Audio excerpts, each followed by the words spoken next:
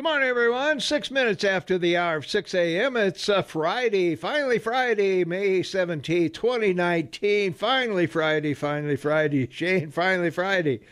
It's finally Friday. Oh, by the way, it's finally Friday. Yeah, and it's 46 degrees outside. Thanks for coming along with us and taking us along with you to work or out with the animals or whatever you're doing this morning. Hey, we're happy to be along with you. Thanks for including us in your morning. And so let's see, weather for today. We're looking at 51 degrees today, 34 the overnight low, and rain. Rain is going to start probably about 10 or 11 o'clock this morning in earnest. We got about an 80% chance overnight, and some snow might be mixed in there as well. So there might be a dusting of snow on your tulips tomorrow. 46 will be the high on Saturday, 38 the overnight low. And the rain tapers off on Saturday, and Sunday's pretty nice. 45 will be the high, 33 the overnight low, mostly cloudy. Very little chance of rain, but then the rain comes back for the whole week. Monday, 45 will be the high, 35 the low, rain and snow mix. Not much accumulation, though. And Tuesday, same story. 50 will be the high, 35 the overnight low. Showers. Wednesday, 46, 33 the overnight low. Rain and snow showers mixed. And Thursday, well, same story. 49 will be the high, 36 the overnight low. PM showers. And moving into next Friday, 56 will be the high, 36 the overnight low, and showers. So we're going to get rain off and on all week long. Well, we're almost we're almost there. So, well, what can I tell you? It's May in good old it's May in good old Bozeman, Montana. By the way, Tom, it's Friday. It is Friday. It's Friday. Finally Friday. I'm excited. Friday's finally here. All right. In this day in history, 1792, the New York Stock Exchange was founded by brokers meeting under a tree on what is now Wall Street. And if I remember, I think it was a Joshua tree. That's right. 11 Wall Street, yeah. Lower Manhattan, where that big bull sits. Yeah. The world's largest stock exchange by market capitalization, $30.1 trillion, folks. Ooh. So everything you do every day, walk through, eat through, drive, whatever, $30 trillion. The average daily trading volume, $169 billion. Not bad. Mostly currency today. Yeah. Used to be, you could attend... It's beginning with what was called the Buttonwood Agreement, as Tom pointed out, signed on May 17th, 1792, with 24 brokers. And basically, what did they trade? Tobacco, cotton, and wheat.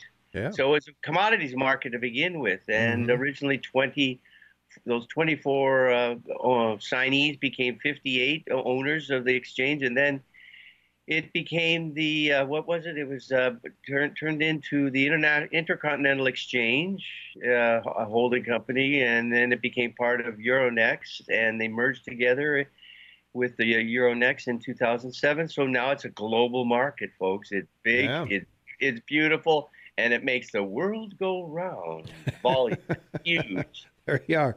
And everybody thinks it's a building full of crooks. Probably, but it's not. It's a building full of the world's commerce. That's what it is. Yeah, that's true. All right. Well, in 1829, in this date, John Jay, American statesman for the first and the first Chief Justice of the Supreme Court, died at 83. John Jay, quite a name in history. Yes, indeed, and keep in mind September 17th, 1787, when your Constitution and Bill of Rights was ratified by all the states. But they didn't get around to the third branch of government, which was the judicial branch, because they had to set up the court. The first court, of course, was for shipping. Mm-hmm. It was a shipping court, and then they set up the the Supreme Court, the SCOTUS, as we like to use the item. Mm-hmm. Yeah. On this date in 1875, the first Kentucky Derby was run. The winner was Astrides. That's right. Volcano was the second, the Hmm. second year. So what a name. You got to take that Yeah. into account. Hmm. Yeah. Aristides, I 1.5. think it was. Yeah, not Oh, it's astrides. Aristides. Aristides. Yeah. Hmm. Yeah. Yeah. 1.5 mile race, the Hmm. shortest of the three big races. Hmm. But, it was the beginning of American horse racing, which had taken place all over the South because of the horses that they used. Yep. Hmm. The North was a bit ahead of them with steam. Kentucky thoroughbreds. And unless I'm mistaken, Secretariat holds all three titles, all three That's right. Yeah, winning times. that's right. Yeah. 1940, the Nazis occupied Brussels, Belgium during World War II.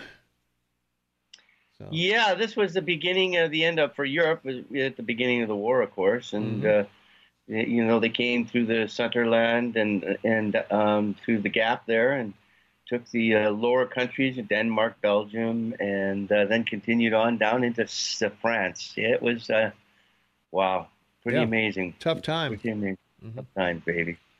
Well, in 1946, President Harry S. Truman seized control of the nation's railroads, delaying a threatened strike by engineers and trainmen. So, don't see that much Yeah, anymore. yeah, that's right. He seized the railroads, in effect, nationalized them, Hmm. and they two railroad unions said, "Well, tough," and they struck anyway. So the entire national railroad system was shut down, immobilizing at the time 24,000 freight trains, 175,000 passengers a day for 2 days. Public anger mounted, and Truman himself drafted an irate message to Congress that called on veterans to form a lynch mob and destroy the union leaders. Okay. Well, now you're talking. Yeah, Talk and talk about Trump being forceful. this, that's right. Real quick, every single one of the strikers and their demagogue leaders have been living in luxury. Now, I want you, who are my comrades in arms, this is Truman, Yeah. to come with me and eliminate the Lewises, the Whitneys, and the Johnstons, the communist brigades, all important union officials, and the Russian senators and representatives. Let's put transportation and production back to work. That's Hang a right. few traitors and make our country safe for democracy. All right. Can you imagine if Trump made that tweet today? Yeah, let's hang a few immigrants to kind of deter this caravan. Yeah. Yeah, let's hang them all. Boy, those were the days, weren't they, when you could say what you wanted to say? Oh, Well, a lot man. of people wish they were talking about lawyers. Yeah, that's for sure.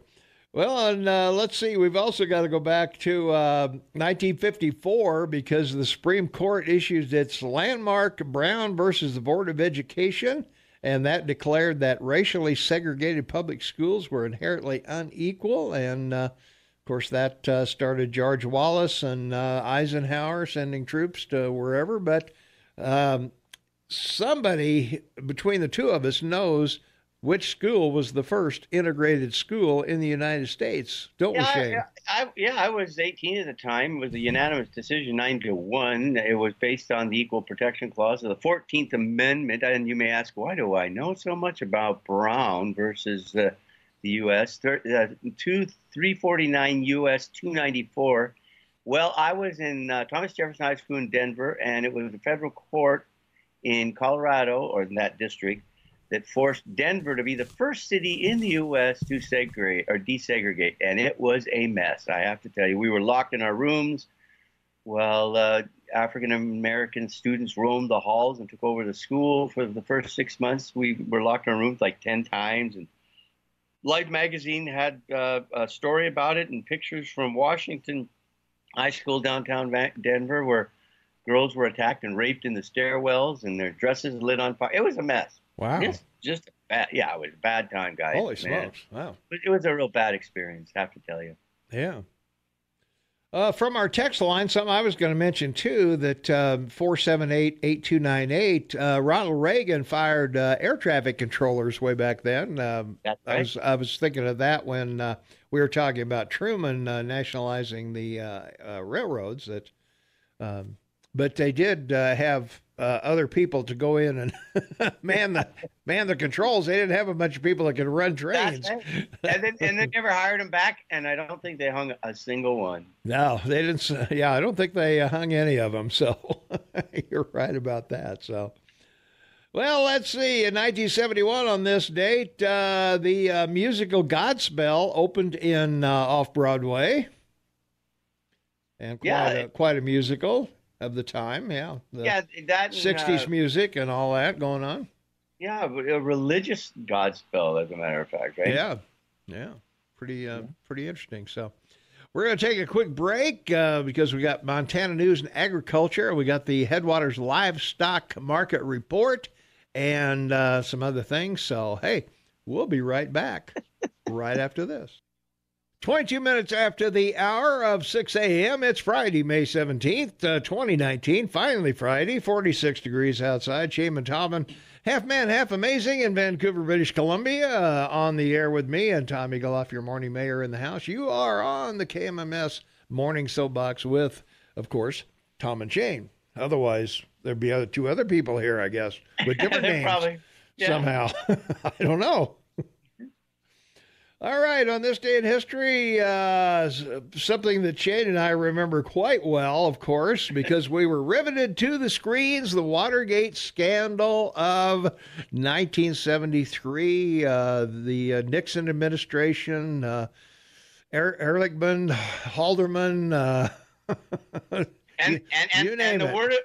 The word of today is metonymy.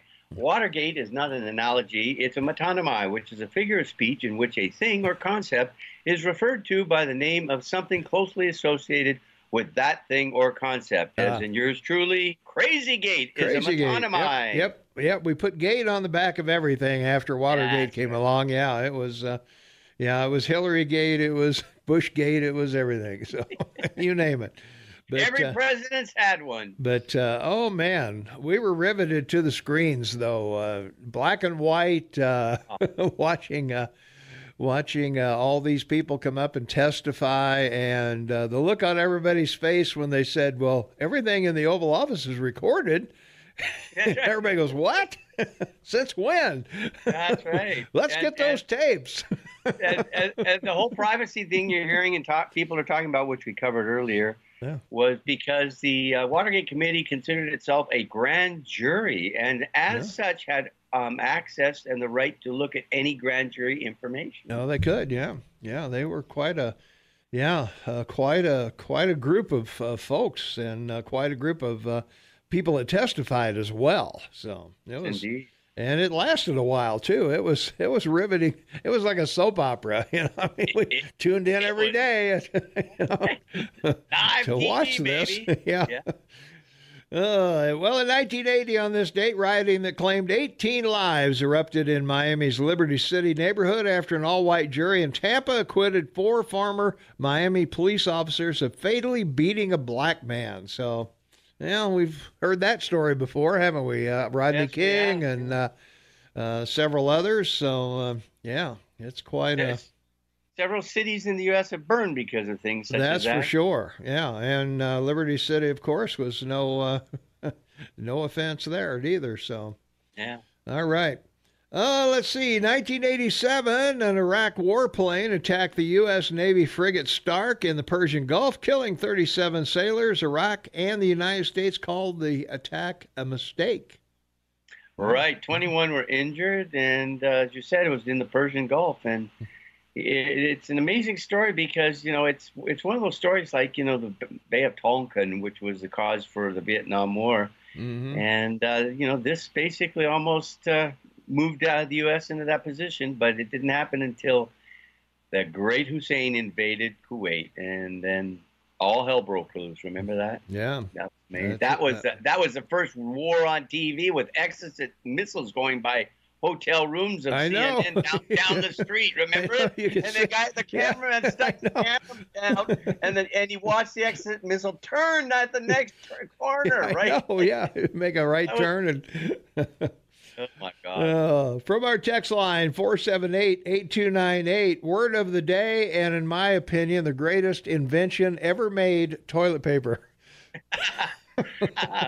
Probably true. Well, it's important because we all use it, but there's none in Venezuela, right, Tom? That's right. Now, I don't know if that's a slam on our show or not. But anyway. Well, on this date in 1992, orchestra leader Lawrence Welk turned off the bubble machine and died at the age of 89. So, and all I can say to that is a 1 and a 2. A 1 and a 2, yep. 1996, President Bill Clinton signed Megan's Law, a measure requiring neighborhood notifications when sex offenders moved in. Big change for local law enforcement and for neighborhood rights, because it has made a difference in protecting young children in particular. Sure, yeah. 1998, New York Yankees pitcher David Wells became the 13th player in modern Major League history to throw a perfect game and a 4-0 victory over the Minnesota Twins. So, yeah, known as the Boomer. He played for both New York Yankees and the Toronto Blue Jays. All right. And in 1998, Labor Party leader Ehud Barak unseated Prime Minister Benjamin Netanyahu in Israeli elections. Yeah, I mean, when you think about it, of course, Benjamin Netanyahu came back after that and won again. But, yeah, it's one of those things in the history of Israel. He was the 10th prime minister, of course, and really pushed wanting peace between the Palestinians and the Israelis.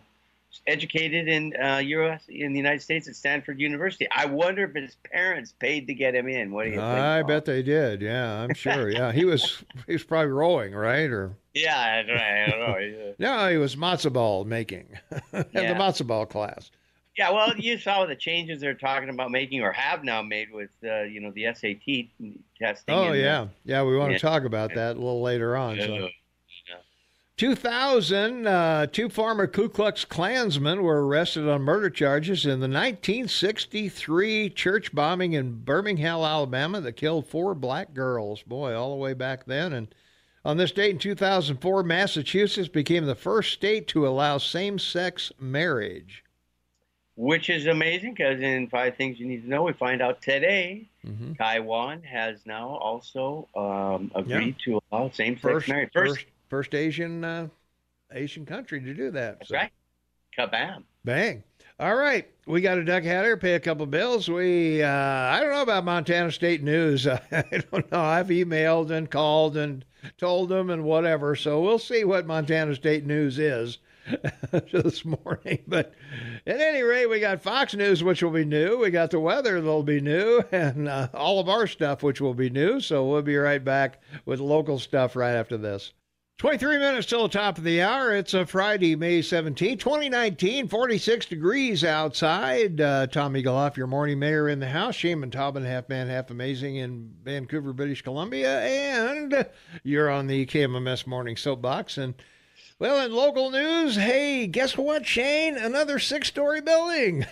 Oh, wow. Are you not lucky or what? I'm excited. Yet another big building going up in Bozeman. A developer has filed plans with the city to build a 6-story building along Bozeman Creek at Mendenhall.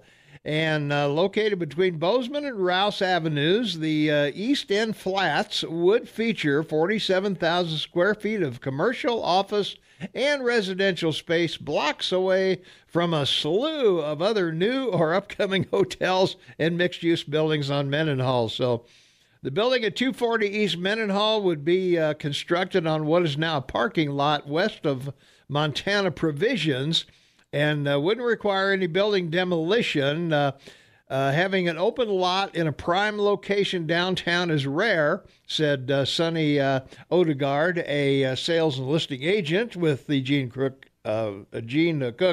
Real Estate Agency. And Hooks Ranch LLC is the property owner, the same developer behind the Barn District, and who owned the old Osborne building that was demolished due to severe damage from the 2009 downtown gas explosion. So, pretty nice looking building. Once again, hey, all I want to know is are there going to be 100 parking stalls underneath that building? Yeah, right. No, there aren't. That's No, there all I aren't. want to know. There are not. So I don't know where you're going to park because this thing's going to be built on a parking lot. So That's right. let's go to the phones. 522-TALK is the number, 522-8255. Call you on the Morning Soapbox with Tom and Shane. What's up? Okay. All right. Well, I guess we'll talk about something else. All right. Also, when I was a kid, Shane, I lived in the library when I was a kid in the So did summers. I. In the summers, you go to the library and there'd be all these books and everything, and boy, you sit there and spend the day reading, and it was the equivalent of daytime TV or video games or whatever, which all the things we didn't have at that time. But we went to the library, and well, Bozeman kids are challenged to read 100 books this summer. And hopefully a lot of them will do that because a lot of folks are just getting away from reading books. Even my wife was an avid reader. She's kind of tapered off her reading, but, she would dive through books. I always read them whenever I went on speaking things somewhere to pass the time on an airplane or, in the hotel room or whatever. We'd take a couple books along to read. And, it's just a really, you get to use your imagination, it exercises your brain. That's right. My grandmother taught me to read at 5 and told me you can go anywhere you want in the world in a book. Yeah, that's right. You absolutely can. So we got to take another quick break. We'll be right back in 2 minutes. 17 minutes for the top of the hour. It's Friday, May 17th, 2019, 46 degrees outside. Welcome to the Morning Soapbox with Tom and Shane. And Montana's federal delegation is calling for a swift end to the trade war with China after negotiations between President Donald Trump and Xi Jinping fell apart late last week with negotiations stalled. Trump imposed tariffs on $200 billion worth of Chinese imports, and China has retaliated with $60 billion worth of tariffs on American goods, and Trump is now preparing to impose tariffs on the remaining $300 billion worth of Chinese exports to the United States. So Senator Steve Daines spoke to the Treasury Secretary Steven Mnuchin during the Senate hearing on Wednesday, highlighting the negative effects of the trade war on farmers, ranchers, the outdoor industry, and Rec Silicon, a factory in Butte. I will tell you that we need results, said Daines, a Bozeman Republican, to Mnuchin. I think we need them soon. So, well, there's no question, Shane, that these things are causing problems for a variety of industries. Some are doing well. We talked the other day about steel not moving very much, and also aluminum doing well. So but farmers, we talked about the soybeans and the milk yesterday, that they do quite a bit of soybeans with us for milk cows and other feed over there. So be interesting to see how long this thing is going to last. I think we can outlast China, certainly, but can the farmers? That's the question. Well, and we talked about the fact that, Trump's waiting to hear that word yes, because he doesn't accept no. Yeah, but the bottom line, the giggle I get out of this is how they retaliated with tariffs on $60 billion worth of products. Mm-hmm. I don't think so. Yeah. It's they've been tariffing the United States for 35 years. So that and trade imbalance. Yeah. What's different? What's new? Yeah, well, before all this started, 95% of non-agricultural stuff came in with no tariff at all. That's right. Yeah. Let's take a phone call. 522-TALK is the number. Well, they left. All right. Sorry about that. No problemo. Maybe they're back. Let's see. Caller, you're on the air. What's going on? How you doing, Tom? This is Aaron. Hey, Aaron. Man, I like the tariffs that Trump's doing. I think that they're good. I think that Clinton needs to calm down a little bit. I think he's looking that whole deal with the milk and the cows in China. Mm-hmm. We can't cut up our nose to spite our face. We need manufacturing in this country. We do. We need, rather than buying those toys from the Chinese or whatever other slave labor country we can have them made in, we need to buy them here. Mm-hmm. We need to have them made here. Think local. This whole globalist idea that the world's going to end if we don't sell our souls to China. I mean, come on, Clint. You're better than that. That's the one thing I want to say about that. Secondly, the abortion deal. That whole abortion thing down, I think it's great what Alabama's doing. And the reality is that no matter what, all women always have control of their reproductive rights. And it starts and stops. It starts with their choice of getting pregnant or not, and it ends when their choice affects somebody else. Now, somebody else is their baby. So your rights stop where mine begin. And everybody, it's just like healthcare. You have the right to free healthcare in this country, and it's called exercise and proper nutrition.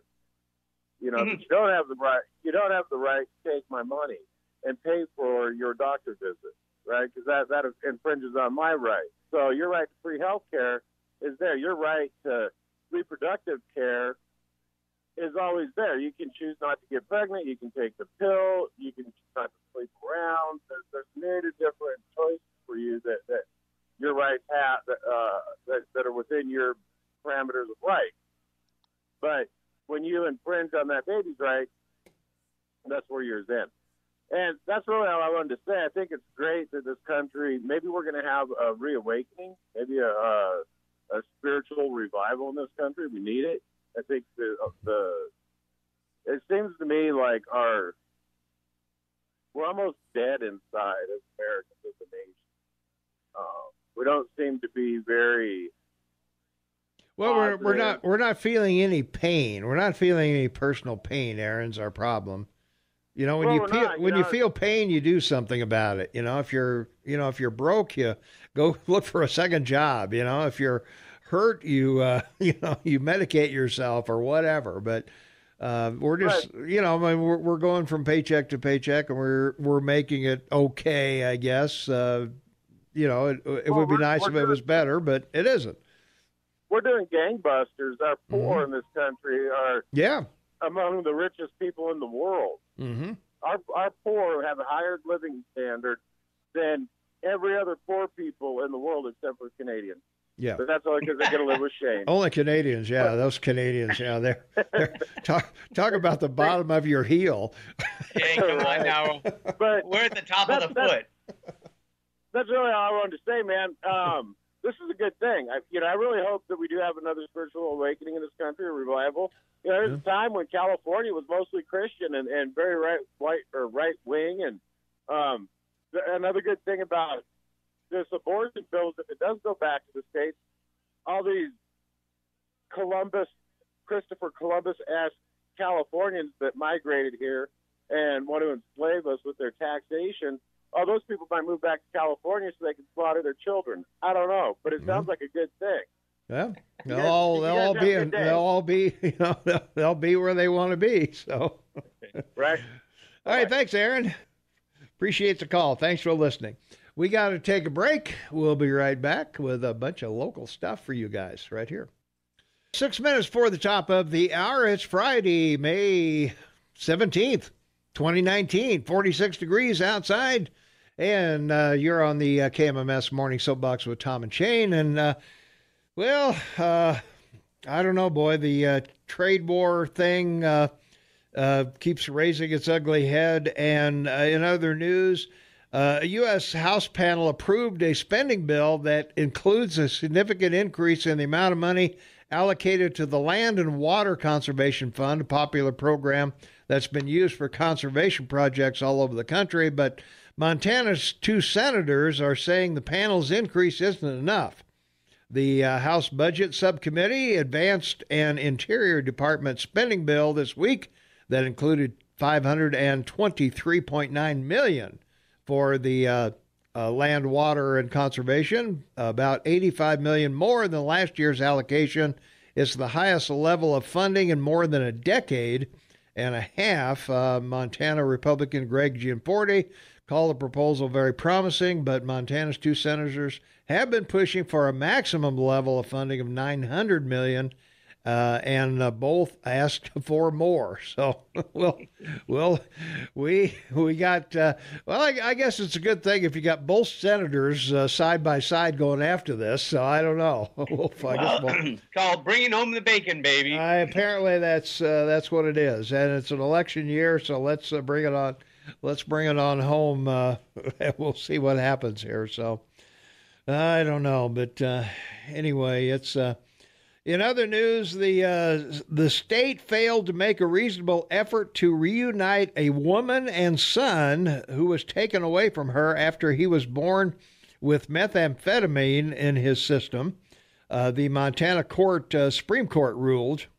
The justices unanimously overturned the July 2018 termination of the mother's parental rights and ordered the Division of Child and Family Services to work to unite the woman with her son, who has lived with foster parents in Billings since his birth in 2016.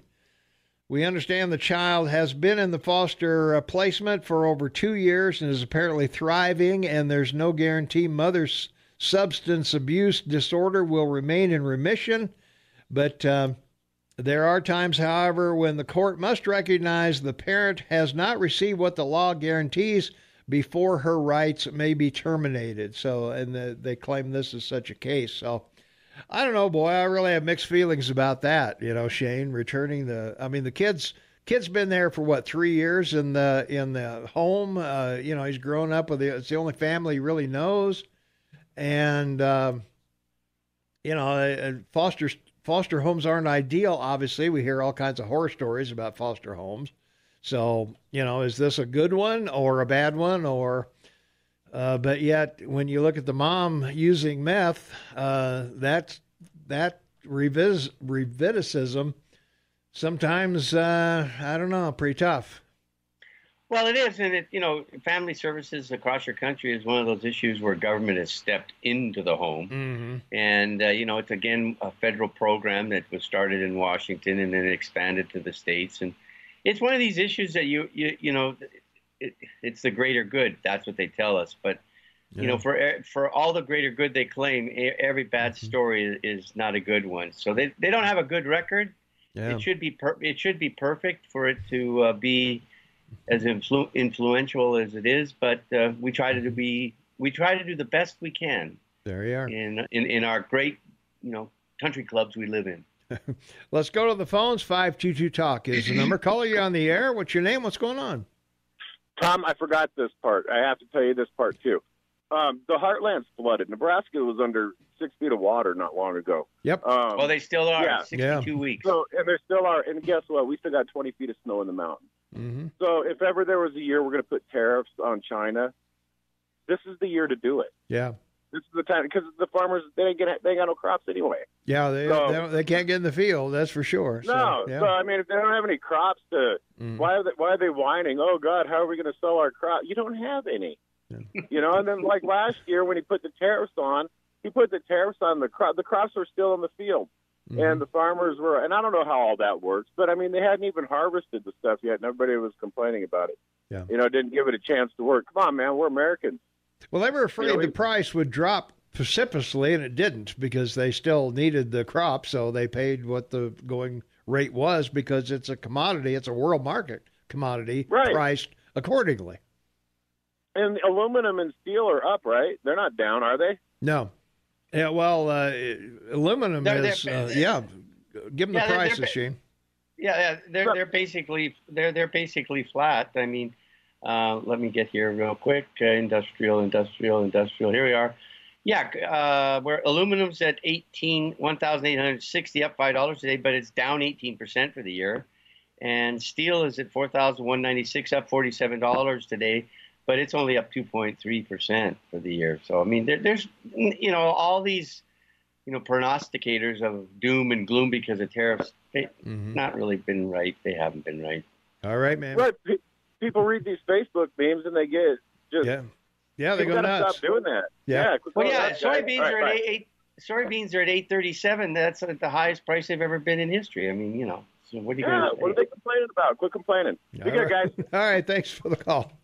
All right, we got to duck out here, pay a couple bills. Top of the hour. Jennifer Bordy will join us at 8 o'clock. We'll be talking about, probably the Alabama abortion law and Supreme Court and what will happen there. I don't know. We'll see what she has on her plate coming up. So don't go anywhere. Hey, when we come back, there are at least 5 things you need to know.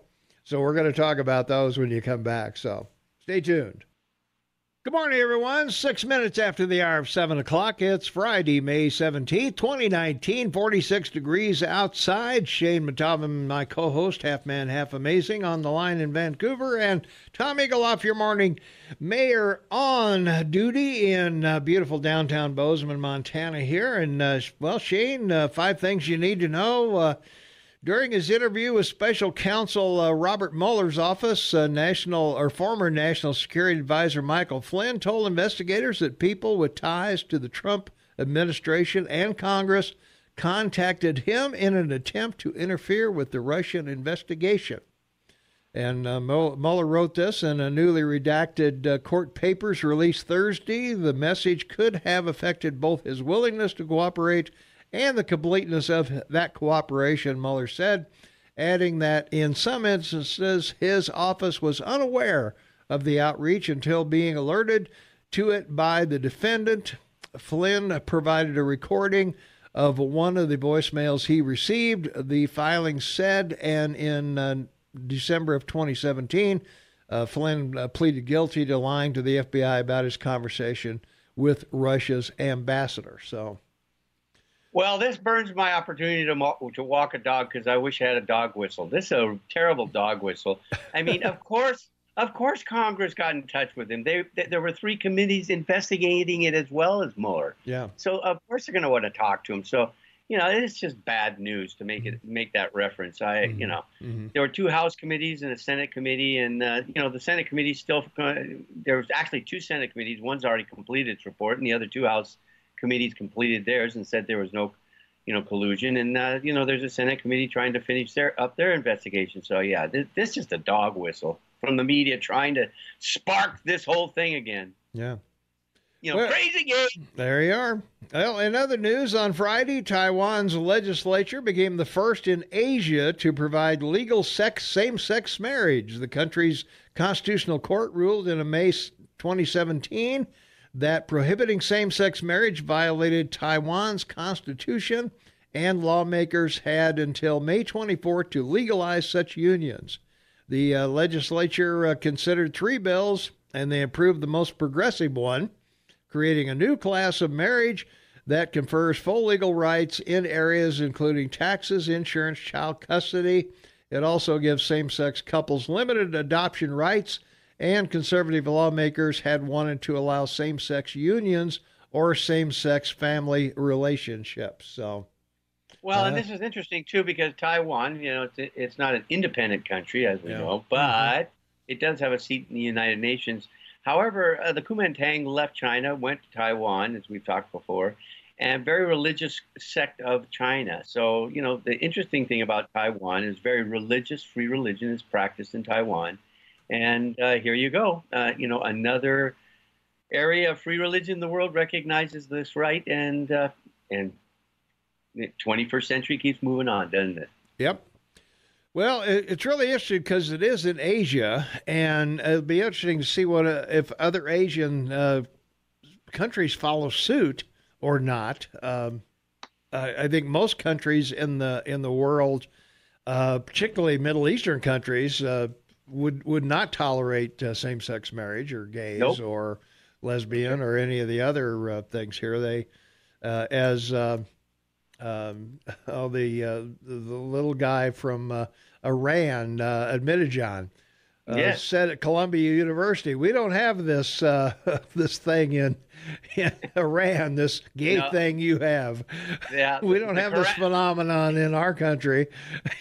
Yeah, and the Quran's very specific about that and abortion. Yeah, right. We don't do either of those things. So we're way ahead of you in that regard. That's right.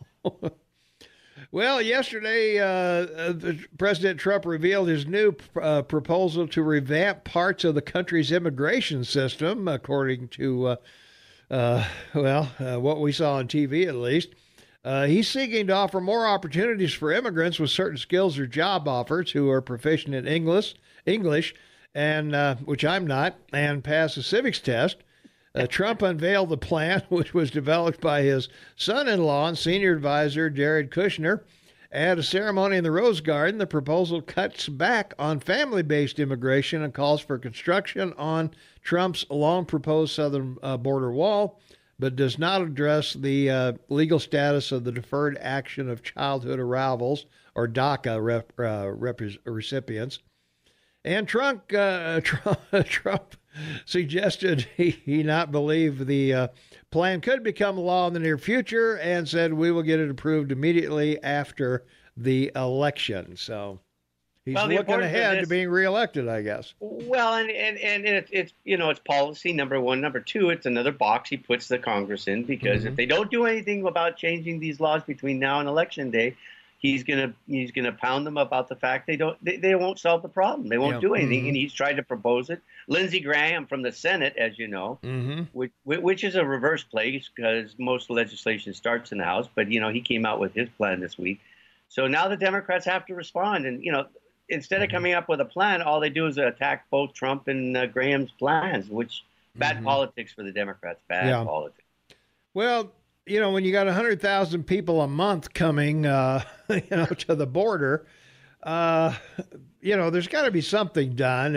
And Congress is just sitting on its hands because they don't want that wall, but they know if they pass anything, that wall's going to be in there somewhere, or there's going to be some money somewhere for that wall.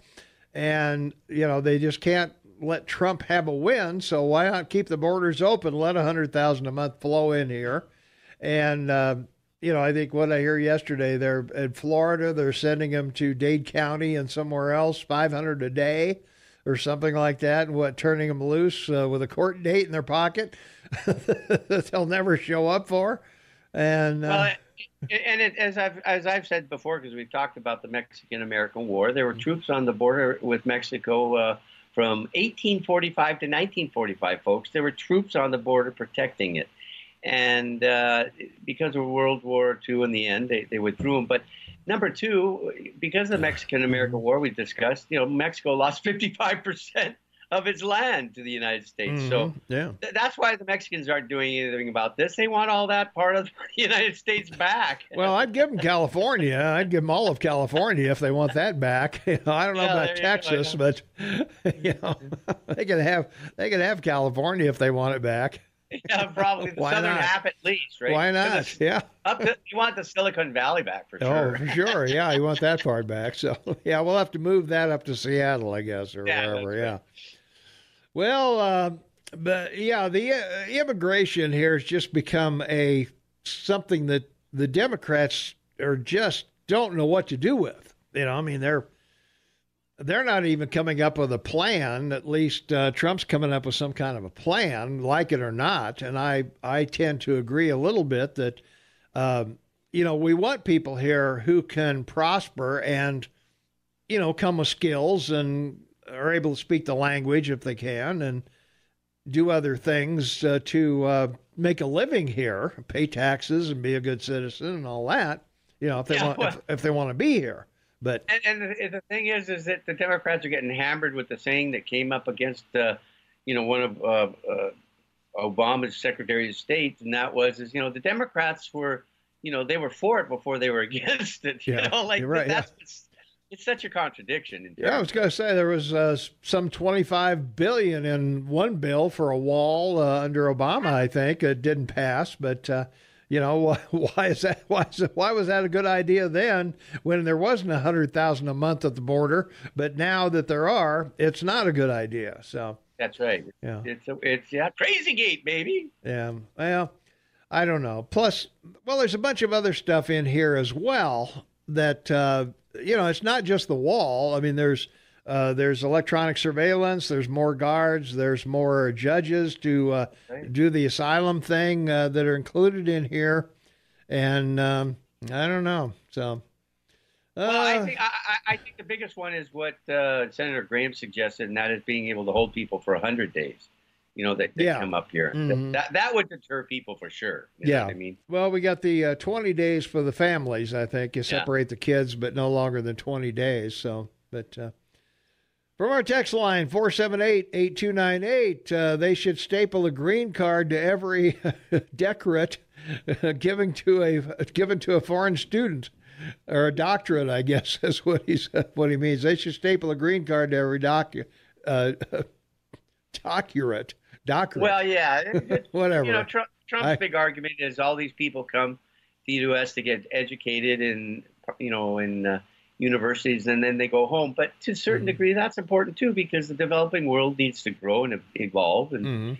and it's happening. And but Yeah. it is a important thing that maybe those people will stay. The problem that you have in the country, like most Western countries, is the fertility and birth rates, and Yeah. these Mhm. demographics are not good. Yeah. Well, the other thing is oftentimes they find good employment here and they don't go back to their country and take their Yeah, skill and their education back with them to educate others and make their country better. So, that's right. Yeah. yeah, it's one of those bad things. So, let's see. Dump all the fake refugees in sanctuary city, sanctuary state, California. All Yeah. right, we could do that. Well, Trump wanted to do that, and they said, "Whoa, wait a minute! Oh no, I don't think that's right." So we got to take a quick break. We'll be right back right after these important words. 20 minutes after the hour of 7 a.m. It's Friday, May 17, 2019. The morning soapbox with Tom and Shane. Caller's on the line, so caller, take it away. You are on the air. What's going on? This is the old man. Yeah. Well, you're talking about immigration, and I found out a little bit of something that I didn't know, and I don't think anybody else knows. My boy, Steven, he married a Russian girl here about a month ago, and her name is Marina, and she's a young, beautiful woman. God, she's pretty. But anyway, she was telling me what it's taken to become an American citizen.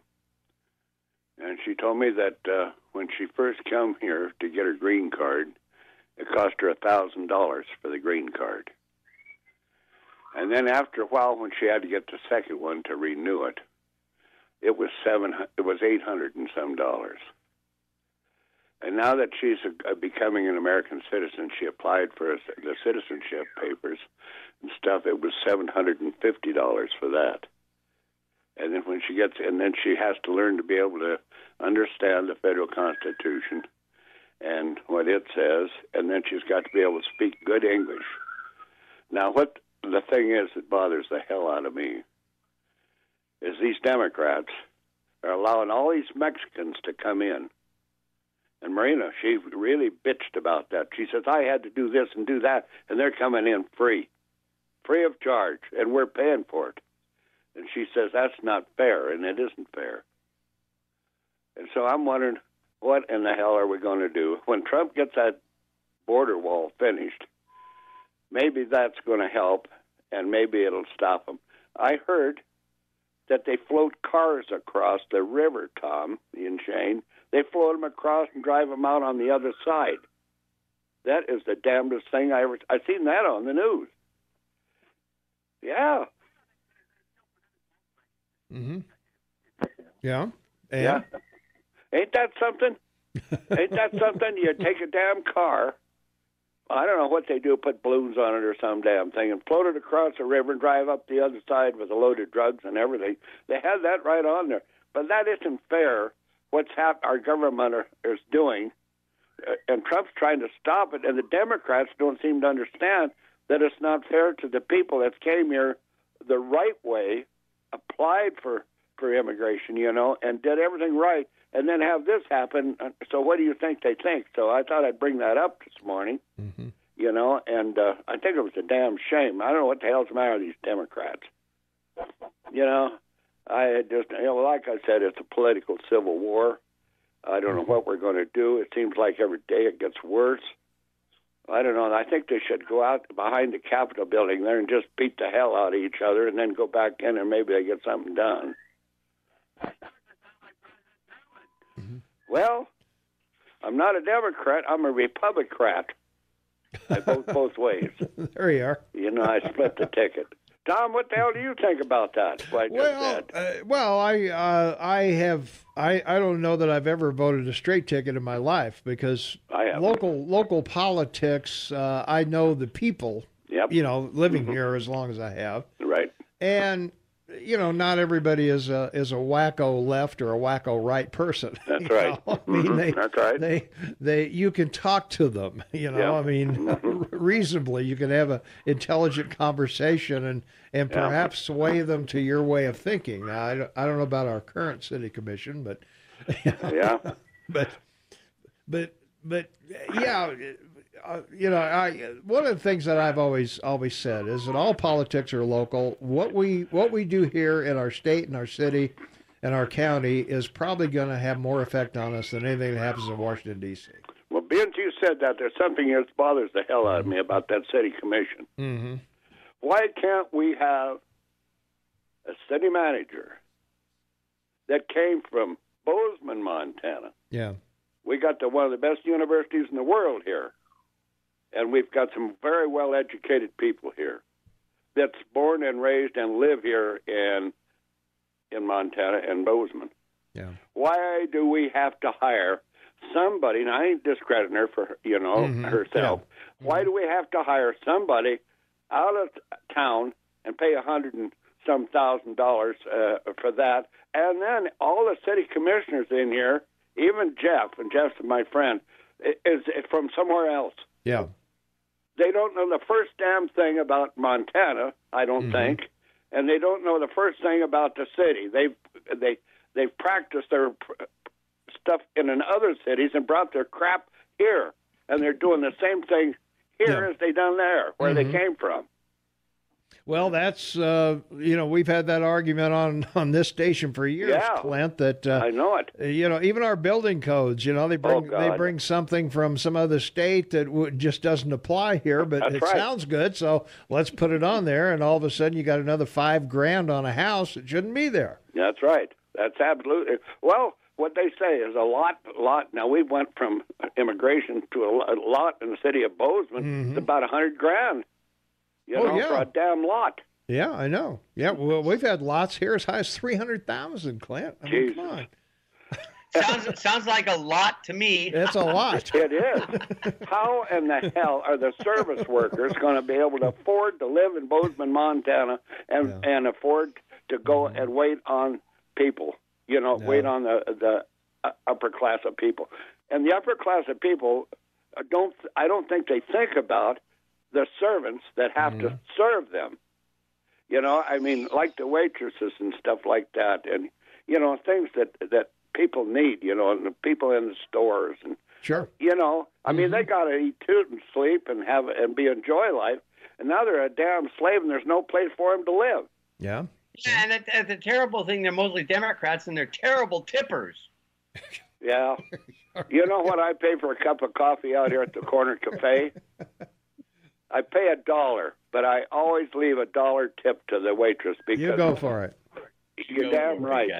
All us guys do it, but and there's another thing about the corner cafe. We've got it all figured out. All right. All right. Well, you have a great weekend and say hello to all those guys there at the. Tell them to listen. Tell them to listen to our show, Clint. Hey, you'd be surprised when I'm talking on the radio here. People come out there. Yeah. Yeah, they think we're nuts, but that's all right. We buy their coffee. You can't be. That's it. They're just there for the coffee and the. Yeah. Well, we've had fun, and as long as we can continue to have fun, a little bit of stuff on the radio and stuff. It's a wonderful place to live, but I feel bad for the service workers. I really do. Yeah. And the people that's trying to live here. It's tough to live here. It really is. It is. It's an expensive place. There's no question about that. Yeah. And it's boy, you got to have 2 or 3 roommates to make ends meet. I think. I know it. Well, it's the same way. I got a grandson down in South Dakota or North Dakota in the oil fields. Same way. Prices down there are higher than hell around, there in Williston and that country. and they have to bunk together. Hell, the rent there's $1,100 to $1,500 a month. Some of them's more. Oh yeah. Yeah. And our granddaughter and her husband, they're moving the hell out of there. They're going to Texas, I guess. They say they can't stand it anymore because of the rents and stuff. They own their home and stuff like that, and they're going to sell it and get the hell out of there. If I could get out of here, I think I'd go too. Yeah. You know, the taxes. My son-in-law pays $6,000 a year in just taxes for the house he lives in. He's paying $500 a month. How about that? Yeah, there you are. You know, I mean, is that right? And he lives in a house there. He's down at Riverside, okay? And he's got a nice home and stuff like that. But that kind of tax is outrageous. Yeah. That's what I think. Yeah. Yeah. How many people can afford $500 a month for rent or taxes? Well, not very many, that's for sure. See, that's what I'm telling you. It's not proportionate. And then forced annexation of the county people in the trailer park there, forcing them. Yep. I go on all day. But I know, it's going to be tough. It is. I'll see you guys. And all right. Have a nice day, guys. Thanks, man. Bye. Bye-bye. All right, we'll pay some bills, and we'll be back with more of the 5 things you need to know right after this. 24 minutes for the top of the hour. It is Friday, May 17th, 2019, 47 degrees outside. Shane and Tom and Half Man, Half Amazing on the line with me from Vancouver. Tom Eagleoff, your morning mayor, in the house. And welcome to the KMMS Morning Soapbox with Tom and Shane. From our text line, Shane, we got all kinds of things coming in here. Let's see. Thank goodness Clint is here to tell us everything wrong with everyone in the country every morning. So, let's see. The liberal Californians that moved here are doing us what Christopher Columbus did to the Aztec. They are tyrannical. We must revolt against them.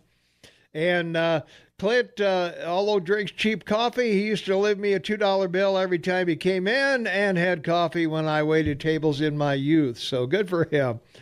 When under the Obama administration, did they try to pass a bill for a wall? What party made it where it did not go through or fail? Well, that would be, let's see, that would be the, let me find it here, because I had it a minute ago. That would be the, come on, where is it? It's the Secure Fence Act. When was that, Shane? Fence Act is like 7 years old. Yeah. Shit, I just had it here. Okay. Let's see. Yeah, they're alluding to the Secure Fence Act, a bill pushed by the Bush administration, provided $1.4 billion for 700 miles of fencing along the southern border. 2006, Schumer, along with Barack Obama, Hillary Clinton, who were senators from Illinois and New York, voted in favor of the bill. And Barack Obama said, but if we think putting up a few miles of fence is by any means the whole answer to our immigration problems, then I believe we're seriously kidding ourselves. Despite the criticism, Obama went on to support the bill, along with 25 other Democrats in the Senate and 138 in the House. And some saw the Democrats' support for the fence as a begrudging political calculation. Republicans at the time were pushing a bill that would charge illegal immigrants as felons, and some Democrats might have seen the secure fence bill as the lesser of two evils. So yeah, that was the Secure Fence Act of 2006. Yeah, they were for it before they were against it. Yep. Well, it's their idea. They're all for it. But other than that, yeah, so we come along, we want $5 billion for 1,400 miles or something like that or more, but not working. So what can I tell you? Well, what I can tell you is Father's Day is coming up, and Americans will spend $24.5 billion for Father's Day. Okay. Yeah. What a comparison. Well, not as much as Mom, but that's okay. That's okay. All right, let's see. Keeping up with the 5 things that we need to know, Shane. What do we got here? Let's see. Well, Iran war. Bolton thinks we should take him out, and Trump's not so sure yet. So, well, it would be a big mistake, and here's why. Really important. Okay, so the population of Iran is 81.5 million people. 75% of the population were born after the revolution and when the Ayatollahs took over. Now they're in the street saying death to the Ayatollahs. So Iran's got a problem with the price of chicken and eggs in Tehran. And gas. And gas, yeah. And, their total forces in the military, 523,000 active members, a $20 billion budget. I don't think it's, time yet. And as the Quran says, you should read it because it's very interesting, some nice poetry. If you have an enemy, do not fight your enemy until you're in a position to beat them. Yeah. Militarily. So they don't want to fight the United States. So this is a bit of bad propaganda on the part of the U.S. and particularly the administration. And like Trump said, he doesn't want a war with Iran, but he's got to keep them in check because that's all they understand. Yeah. Well, I think Iran was kind of surprised that he sent an aircraft carrier and all this firepower over there just to prove a point, boys. If you want to mess with me, I'm happy to oblige. That's right. And Abraham Lincoln. Other presidents haven't done that. Other presidents haven't called their bluff. Well, that's right. And you have 12 carrier fleets, in your Navy. There's 5 in the Pacific, and there's 4 in the Atlantic, and 2 in the Indian Ocean. I mean, this is not somebody you've got a big stick. Yeah. Well, and as I said before, you don't have to put boots on the ground in Iran. You got drones, you got missiles, you got everything else you can use. You got smart bombs. I mean, come on.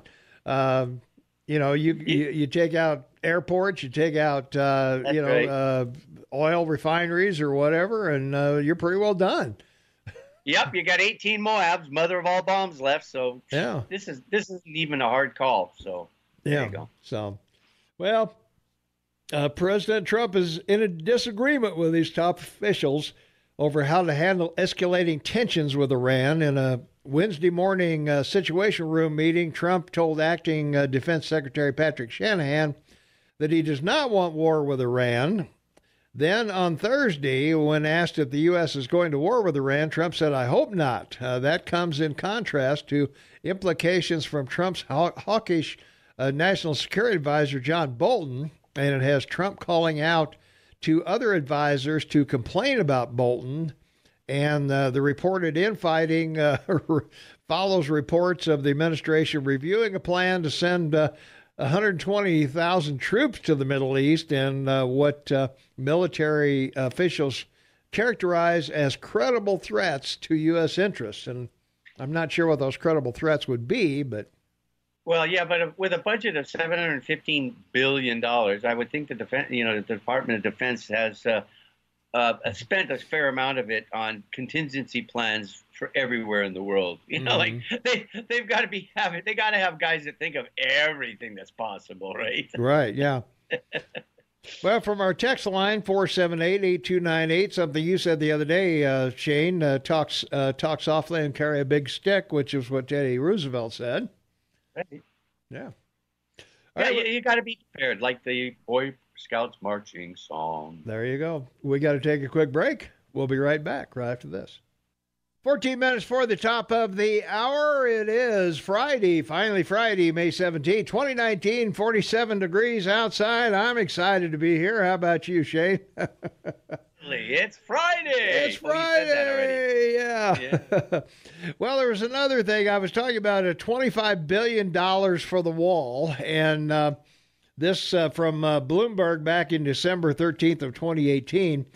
That Trump's best chance for border wall funding at the level he wants came in February 2018, where Republican Senator Mike Rounds teamed up with Independent Senator Angus King on compromise immigration legislation, and it included $25 billion over a decade to build a wall along the southern border and a path to citizenship for so-called dreamers who were brought to the U.S. Illegally as children. It also barred green card holders from sponsoring adult children for permanent residency and reoriented enforcement priorities to focus on criminals in the country illegally. Trump torched the bill as a giant amnesty for narrowing the scope of deportations and complained that it didn't end diversity visas or stop chain migration. His derisive term for laws that allow American citizens to sponsor siblings and parents for green cards. So, amid fierce White House opposition and a veto threat from Trump, just 8 Republican senators voted for the bill, with the support from Democrats that got 54 votes. And but that was short of the 60 needed to advance in the Senate. A separate immigration proposal backed by Trump got just 39 votes. So back in the day, they were willing to put up $25 billion, but they're with the things attached to it. Trump said not a chance. So, well, and I want to remind people too, though, that at the time he, took executive action about the Dreamers and offered up $1.8 million to become citizens, and they were back negotiating to try and get that done. Yes, they were. The vote didn't go well, and what happened? A federal court. Oh, the ninth district in California. Yeah. Slammed his executive order about the DACA recipients. And so the Democrats walked away because they figured, oh, well, this is great. Now the courts have strung Trump out to dry, and we don't have to negotiate with him. So, again, it's one of those things where, the legislative and executive branch are trying to negotiate something, and then the judicial branch steps in and interferes with it. So that's what really happened there. Yeah. So, all right, from our text line, 478-8298, get rid of Bolton and Kushner, Israeli spied. So, okay. Well, we should do the 2-minute 401k checkup on the market. The Dow's down 107, the S&P down 12, NASDAQ is down 27. The rest of the world is in a fling, red across the board in Europe and Asia. And when we look at the commodities market, we see the price of oil having something probably to do with it. At $63, it's up moderately. $72 Brent Russian oil, and natural gas at $2.64. And gasoline across the country, average price $2. Not bad for summer driving. And those 34 blends of gas across your country. Bond market still looks strong because money's coming home. So the 10-year is at 237, down nominally, and the 30-year is down as well at 282. So the one thing that's interesting today, folks, the euro is under 112 once again, trying to hold that line, and the pound sterling 127. So still in that 130 range, looking strong, even though Brexit hasn't been settled. The Canadian dollar is up a bit today, but it's still at 135. What can I say? China, they're holding their line at 6.91 to the dollar. But Mexico is in trouble, 19.1 the U.S. dollar. So, is it cheaper to go to Mexico or come to Canada? Your choice for the summer. There you are. From our text line, 478-8298, now that Melania's family is here, Trump is against family immigration, so I guess he was for something before he was against it, too. Well, I believe Melania's family came or applied legally. That's correct. They weren't just shoveled in the side door. No. They applied for citizenship here and for permanent status anyway. Yes, the legal right. way, and whether they are yet, I don't know. But 15 years ago, before he had any ideas about the White House, too. Let's put that in there. Well, yeah, they so we could also add that as well, I guess. All right, we got to take another quick break. We'll be right back. 7 minutes before the top of the hour, it is Friday. Finally, Friday. May 17, 2019, 47 degrees outside. Caller waiting on the line. Caller, you are on the Morning Soapbox with Tom and Shane. What's up? Well, I'm pretty sure that Trump can afford to pay his outlaws' bills. He could have provided him a house. And well, sure. I think so. Yeah. And everything else. So, it's not on the backs of the taxpayers like most of these other refugees. Well, that would be and true. I do feel sorry for them. What I think they ought to do is they ought to take all that tariff money and subsidize the farmer and then ship all that food down to South America that our subsidies pay for, and then we just feed them till they explode. There you Seriously. go. That'll work. Yeah, I don't blame a lot of them for wanting to be here. I mean, when you're down there eating your dog. Yeah, I think I'd want to be here too. You kind of run out of options. Pretty much. So what we need to do is take that tariff money, buy the food from the farmer, and then just ship it all down there. All right. Have a good day. All right. Thanks for the call. All right. Let's see, from our text line, 478-8298, Bitcoin down 7,120. Yes. I did not realize that when we voted in the last election that we installed a dictator in the United States. How much influence does the Congress have with the Iran buildup or the tariffs? Well, if you want to remember back to Bush building up against attacking Iraq, didn't need Congress for that. Don't need a permission slip from the UN or anybody else. The only thing the Congress has, they have 90 days to put up the money, and they either do or they don't. Mm-hmm. So that's kind of where it is. Or the tariffs, the president has the right to do tariffs if he wants to, and Congress, I don't think, has anything to say about it. Well, and just about the Bitcoin, there's 4 that we watch. Bitcoin 71.52, down 727, 10% today. Mm-hmm. Yeah. And Ethereum is 238. It's down 25, down 10% as well. So not holding in there. Those are a fleeting thing of the past, I think. Well, yeah. If you want to check on Bitcoin, coinmarketcap.com, coinmarketcap.com, and there's about 100 currencies over there that you can check out, and where the price is and where they've gone. And they're pretty much red all the way down. The only one, Kamos, is up 7.41%. And Chainlink is up 9.92%, and those are about the only ones that are up appreciably worth even talking about. So, well, and that's the top 100. There's 1,200 of them. Oh yeah, there's a lot more than that. Yeah, we're just doing the top 100 over there at CoinMarketWatch.com. So yeah, so there you go. Mm-hmm. Yeah. So let's see. Continuing on with the 5 things we need to know, Shane. Oh my gosh. Let's see. Well, famed architect I.M. Pye dies at 102. I don't know if that's 5 things we've got to know, but I do know one thing that we do need to talk about, and that is the SATs. Yeah. Now we've got an additional thing on there that talk about Lori Loughlin and Felicity Huffman.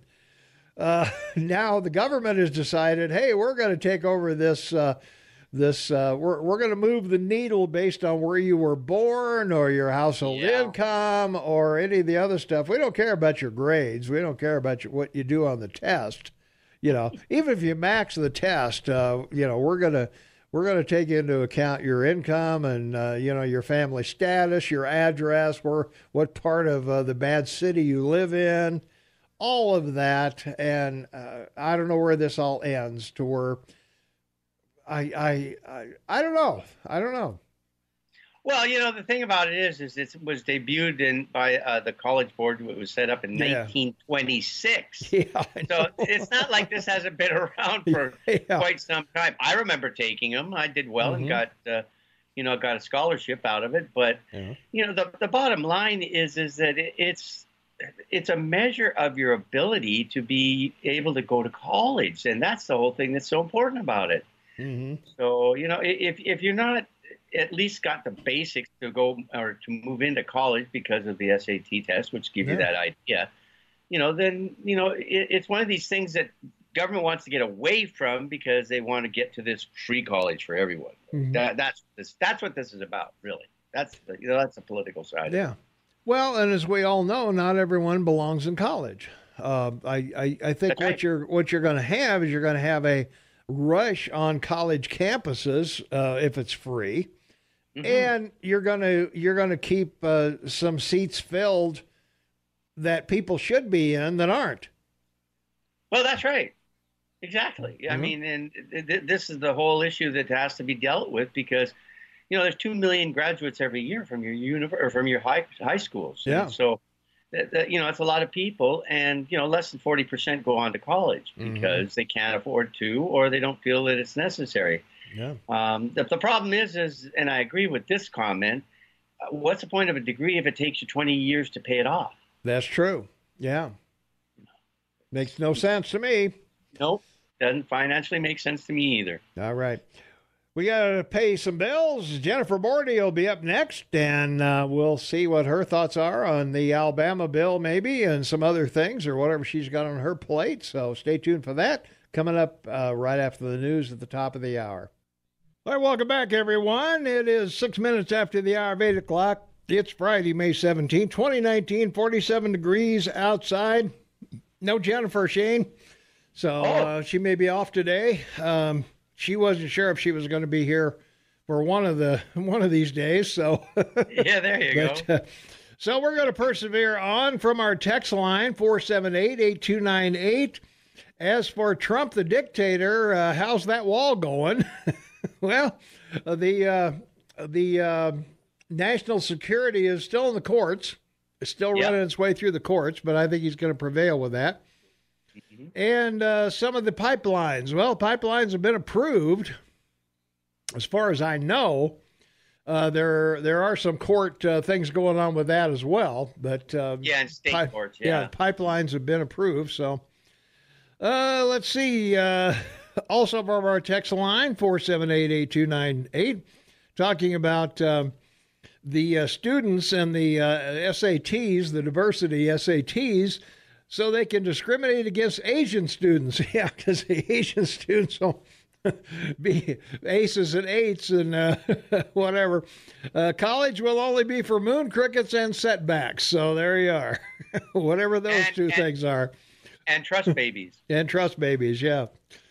Let's see. Since the U.S. is an evil, racist country, we should let the refugees stay where they are and send them welfare checks, health insurance, SSI checks, and send them food like the one caller suggested. Oh, yes, let them vote too, because why not? Well, I like that. Yeah, just leave them where they are and send them money and they can vote and everything else. They don't even have to come here. Trump doesn't even make his own merchandise in the USA. Heck, he doesn't even marry American. Do as I say, not as I do. All right. I see. That's pretty funny. Doesn't marry American. That is funny, yeah. All right, well, that'll keep us up to date with the text lines here from everybody. We appreciate that. Thanks for texting us. All views are welcome here, of course. So bring them on, So, yeah, I like that. Didn't even marry Americans, so you gotta love it. Oh, well, let's see. Well, the other thing that we can talk about, of course, is we're still going with the Alabama, which will end up in court, I think, and we were talking about this yesterday as to whether or not that's going to make it to the Supreme Court. Do you think? My position is, and I think a lot of the pundits that I've listened to say that if it's struck down by a lower court and an appellate court also agrees, the Supreme Court probably won't waste their time hearing it. Or is it such an important bill that they're going to hear it no matter what? Well, my view is twofold. Number one, they're going to pick a case that they're going to want to hear. They will. And the reason is they want to clarify the law that was established, for Roe versus Wade with Ginsburg. Mm-hmm. So at the end of the day, I think they'll send it back to the states to let them decide it individually, which is where it should be in the first place, I think.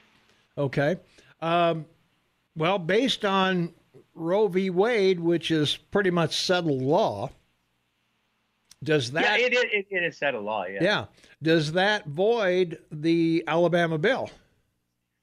Well, it does in the context of the review by them. You know, Missouri just passed a bill that's pretty extensive and probably will get to the Supreme Court because it covers so many different variables. Yeah.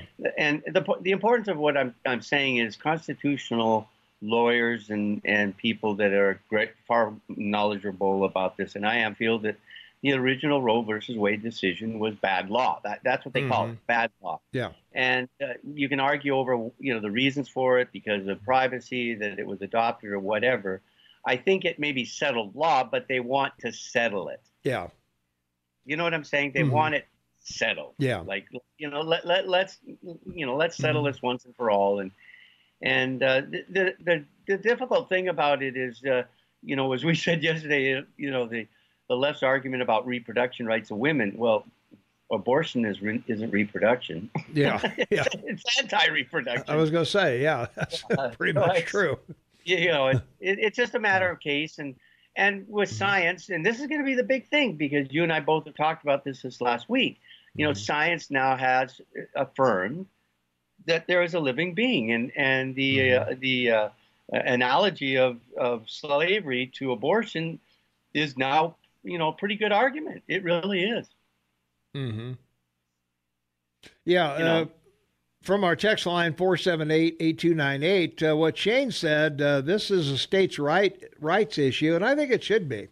I think it should be up to the states how they want to handle this. The difference between the Alabama law and the Missouri law is Missouri has an exception for rape and incest where Alabama does not. Alabama is going with the notion that life begins at conception. That's the definition they want the Supreme Court to make. And whether or not the Supreme Court will take that or whether they can argue that or not, you could point to the other bills, the other heartbeat bills. There's about 5 or 6 of them, I think, going on right now. That if there's a heartbeat, there's a human.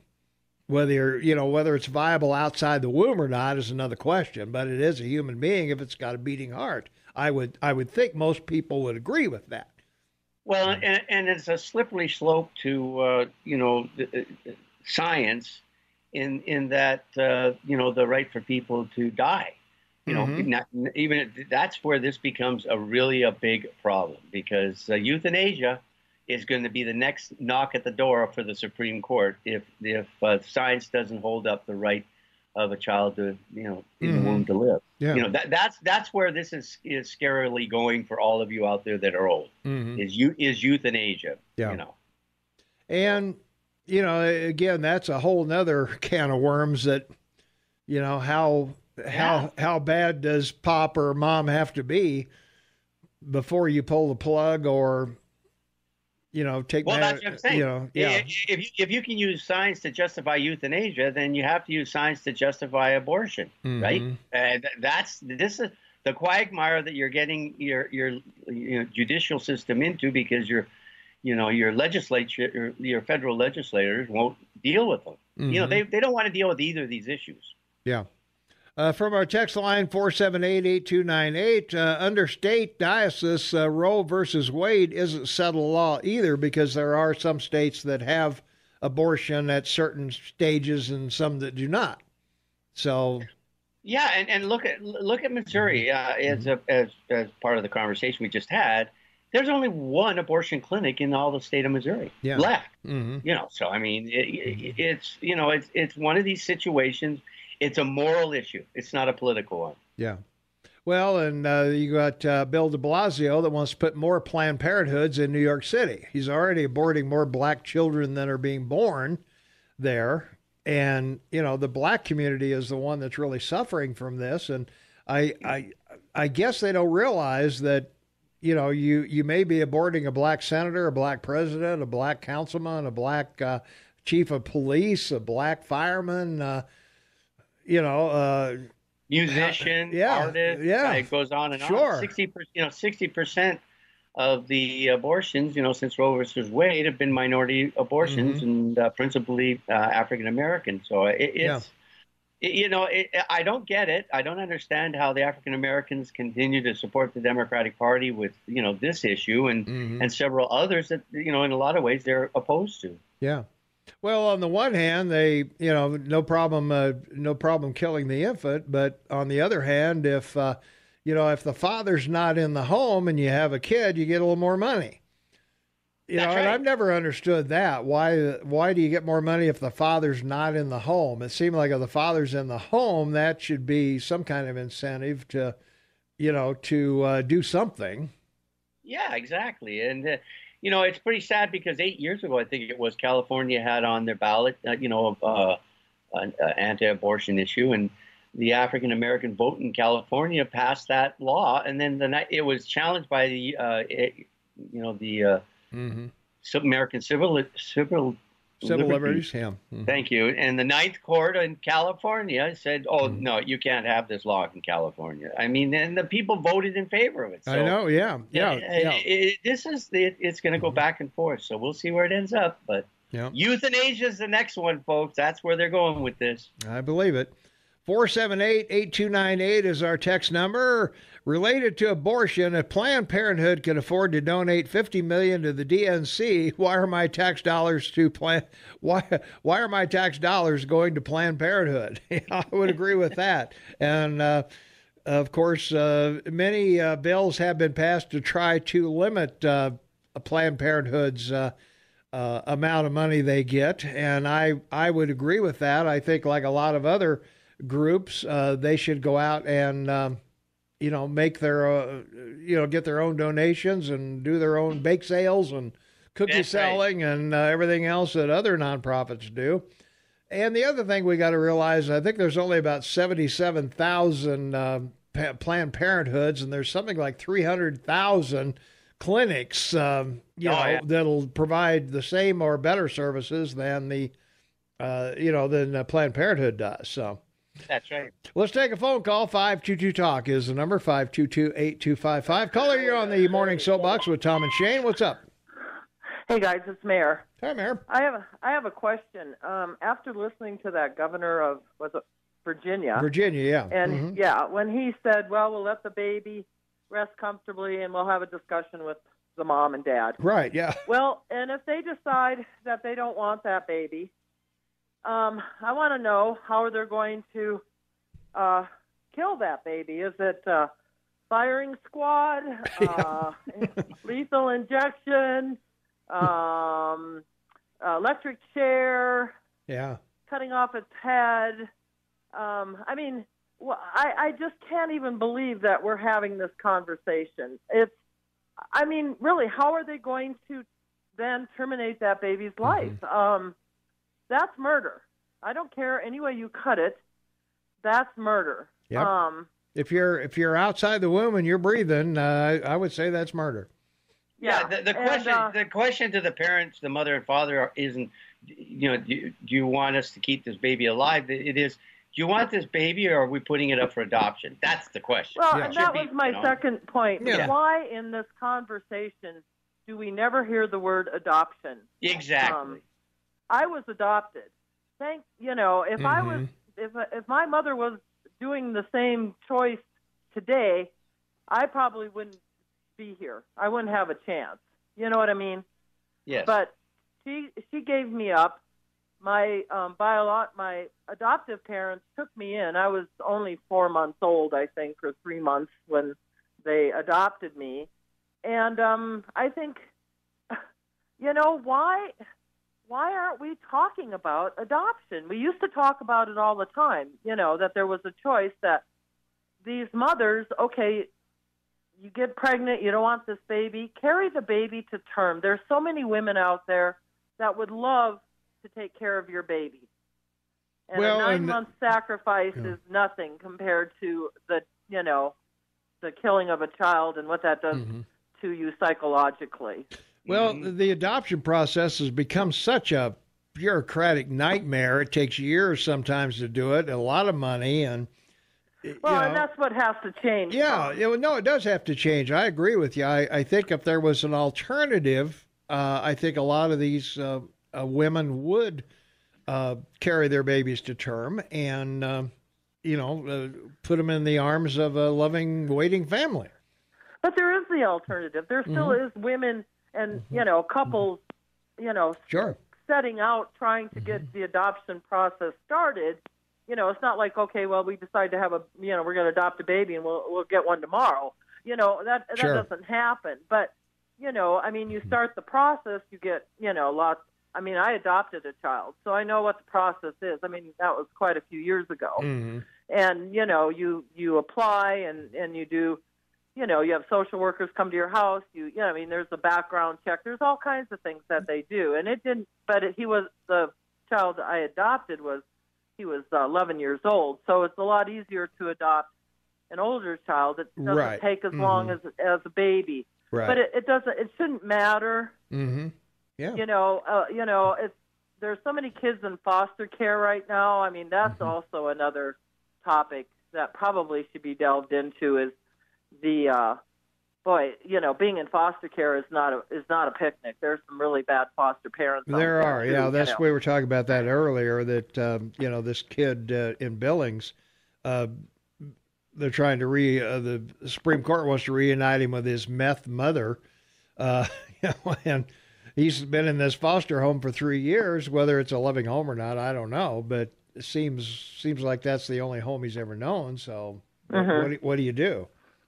Well, back in the day, we also took in a foster girl, and she, her story was pretty horrendous. And, when they found her, she was 9 months old. At 9 months old, had been, laying in a crib the whole time, never picked up, Right, yeah. And so then, fast forward, they take her out, put her in foster care, and then when she's 18 months old, they put her back in the family, which should never have happened. So they ended up having to pull her out again. But in the process, in the meantime of all of that, that story even got worse. Right. And by the time we brought her into our home, she was so damaged. It's it just breaks my heart. Yeah. What really goes on with these kids. And when we focus on all this other stuff, we tend to lose focus on the kids that have no voice, obviously no rights, they're just put wherever, housed or, warehoused is what I'd like to call it. I think there's some great foster parents out there, but there's a lot that aren't. All right. And gotta go. Yeah, thanks, guys. All right. Hey, thanks for your input. Thanks for the information. We appreciate it very much. Thanks. All right, we'll be right back with more after this. Okay, All right, I am back, and 25 minutes after the hour. It's Friday, May 17, 2019, 47 degrees outside. Shane and Tom on the line with me. We have a caller waiting. Caller, you're on the air. What's going on? Well, to answer Mayor, if you listen to the Virginia governor carefully, he's a physician. It was very slippery what he said. He said, we'll keep the baby comfortable, and then the baby dies, they'll bring it back to life, and then they'll have a conference between the mother and the physician. They want to keep the law out of it. Mm-hmm. And then they put them in the van and use them. A live baby's worth a lot more as an organ donor than a dead baby. Yeah. They make big money as organ donors, and they kill them on the day of their birth for organ donors. Well, we've heard some of that from Planned Parenthood. Undercover video and everything was showing they were selling, various body parts. Oh, it's a huge underground business. Yeah. Oh, I'm sure it is. Yeah. But that governor of Virginia is a physician. He knows all about it, and they keep the baby comfortable. Oh, yeah. Yeah, he knows. All right, man. Thanks for the call. Okay. Well, Tom, there used to be a place where homeless children went. That's true. Yeah, they went to orphanages or they went to wherever, And they were called orphanages. Mm-hmm. And when you look at the history of orphanages and what they provided for children, and it's interesting because the position of orphanages now in your country has been supplemented with abortion. Mm-hmm. Oh, it has. Mm-hmm. and that's sort of sad to me. I mean, it's really regretful that's Yeah. Basically where you're at, right? From our text line, 478-8298, black males are enslaving their mates and children by not staying in the home and caring for them. They're placed in China where babies can be dropped off in a box in a wall of a facility that have caregivers on hand, no questions asked. Exactly. As soon as a Mexican sets foot on American soil, they get constitutional rights, but American baby that makes it out of the womb onto American soil just doesn't make sense. Yeah. It is. It's an amazing change in our culture in the last 50 years, right? Yeah. Black babies from white mothers are being aborted. Well, probably a certain percentage. I don't know what percentage that is, but I don't know that it's a lot, but perhaps. I don't know. Anyway. So. Well, the state is trying to decide what to do about this because, once again, it's something they don't want to legislate and they don't want to make a determination on themselves. So it's one of the things. Now, I had an epiphany. Okay. I don't want to segue, but I got an epiphany. So we were watching Beto O'Rourke getting his hair cut. Right, yeah. And then he went on The View and he apologized, for his white privilege. Well, in the case of Beto O'Rourke, it's not white privilege; it's wife privilege. Yeah. His wife is the daughter of a real estate developer, and I was gonna say she's got some bucks. Yeah, from what her I father's understand, worth $500 million. So yeah, he doesn't suffer under white privilege; he suffers under wife privilege. Well, what can I tell you?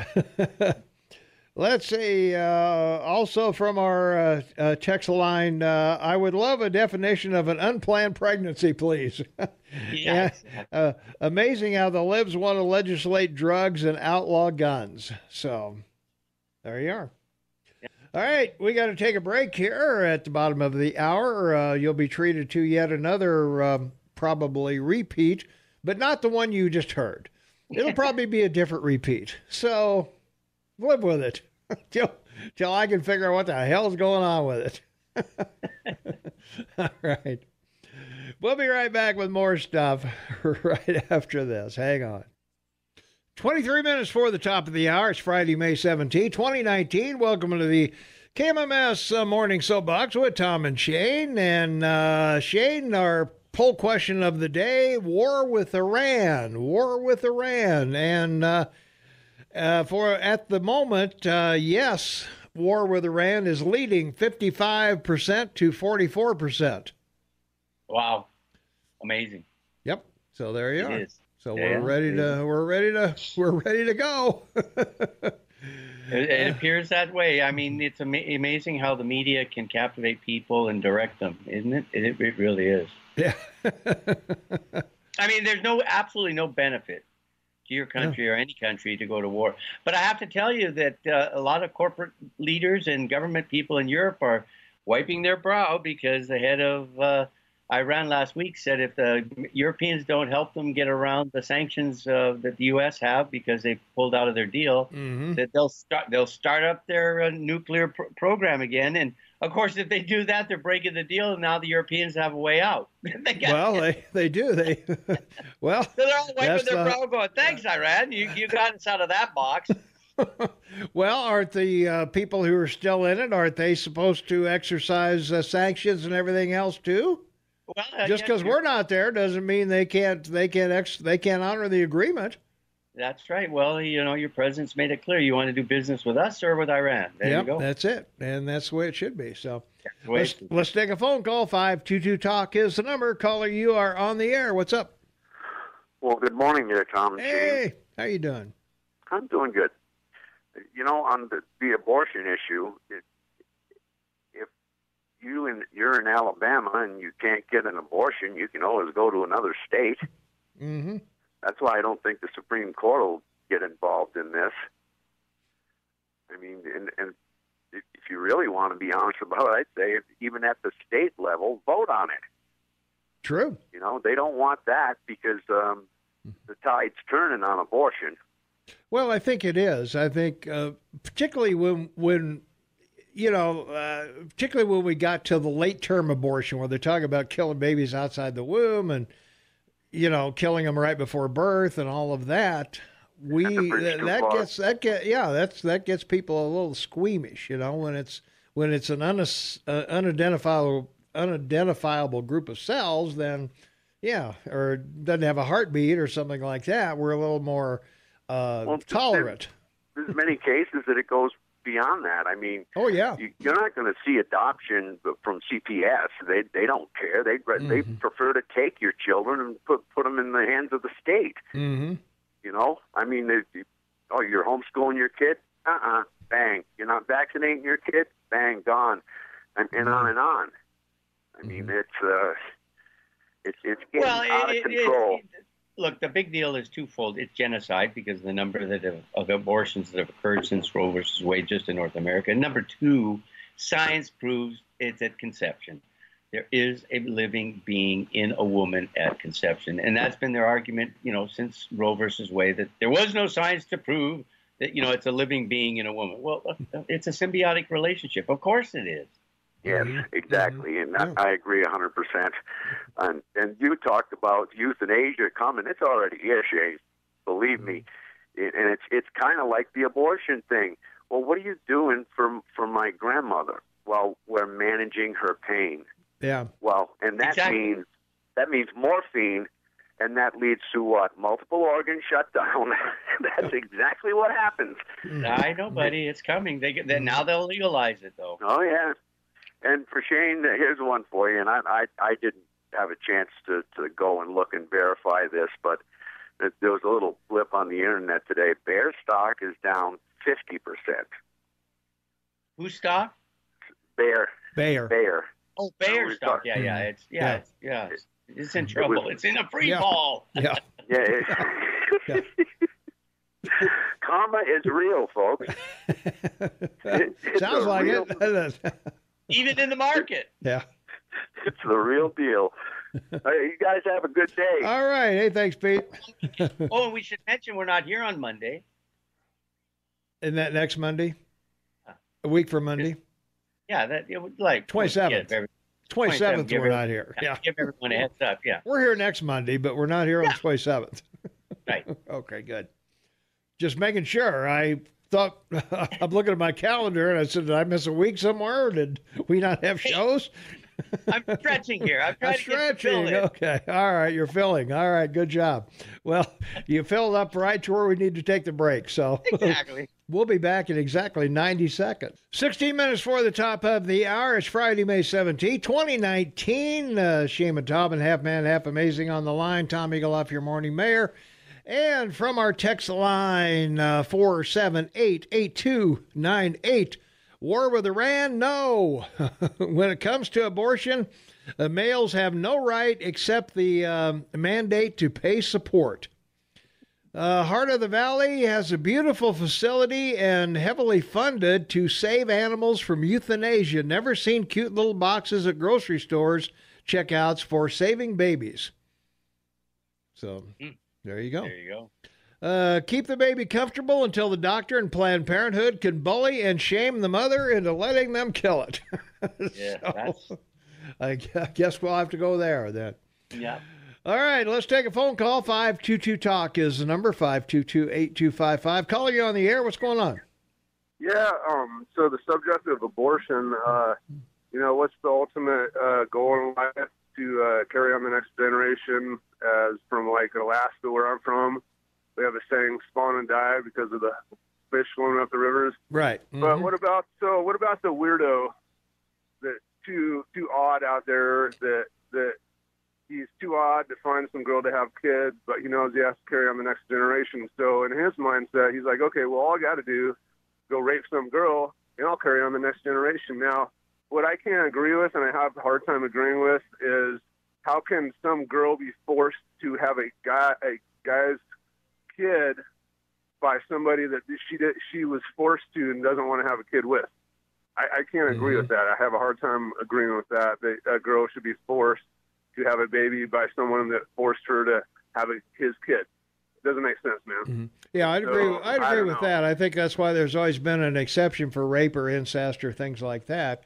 In most cases, there has been. But but the Alabama bill doesn't have that. Yeah, doesn't have that. You know what I'm saying? So I don't understand that part of it. What they want to do is they want to go to the Supreme Court and claim that life begins with conception, not with heartbeat, not with anything else. So what they're saying is that life is life, whether it came from rape, incest, or whatever. Now, I'm kind of in your camp that, obviously, obviously some mothers have had children as a result of rape, and they've loved them and they've been great. And, other people have been, we had a lady on the other day, Shane, that was talking about why her mother, it was a long time before her mother admitted that she was a product of rape, and she wasn't treated well, but had a beautiful life, knowing that her mother did love her, and it could go either way. It depends on the individual circumstance, I believe. But anyways, thanks for the call. Well, I don't quote President Clinton very often, but he did say that abortion should be allowable and provided, but not common. Right. Yeah. And should be rare. Should be rare. I think. It should be rare. Yeah. That's right. Allowable, provided, but rare. Anyway, it's an ongoing moral issue, and now government has stepped in to legislate morality, and this is why it's become such an issue in your country. And it's one of these things that has a long history, and it has always been an issue for people to have to try and deal with. So it's a personal choice. It is. Let's take another call. 522-TALK is the number. Calling you on the air. What's up? Good morning. It's Rabbi Chaim. How are you, Tom? Rabbi, how are you? Good to hear from you.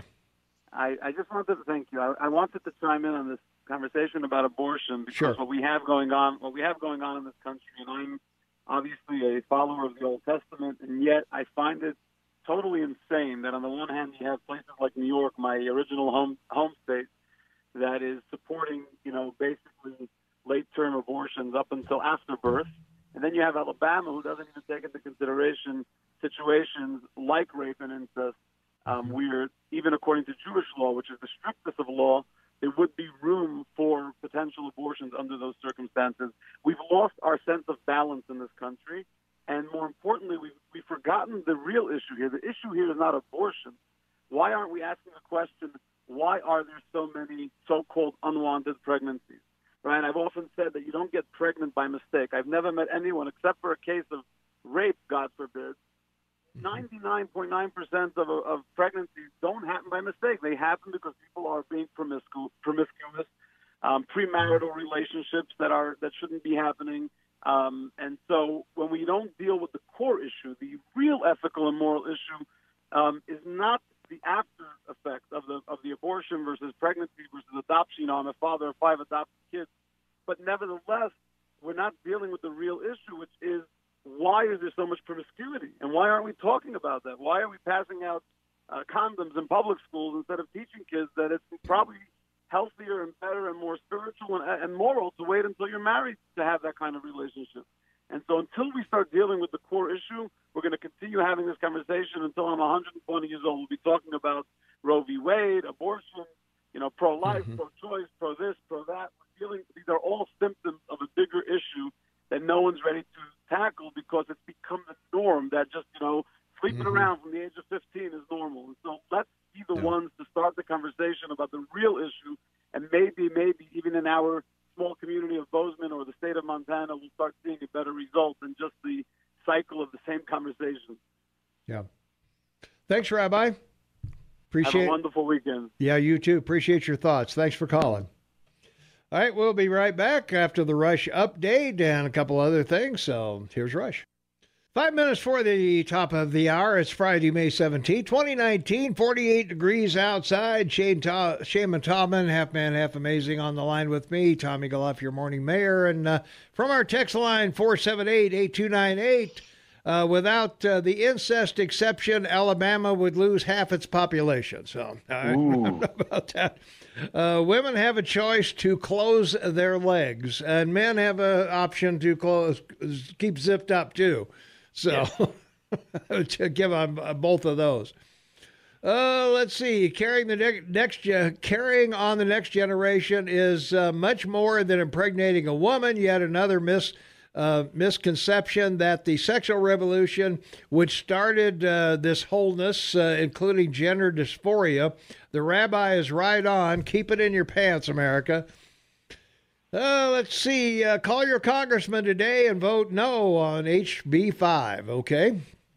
Euthanasia started when Margaret Sanger brought Planned Parenthood to places where black people live. She and Democrats wanted to get rid of them, and I think that's been proven over time that was part of her original idea, I think. So that's right. Let's take a phone call. 522-TALK is the number. Caller, you are on the Morning Soapbox with Tom and Shane. What's up?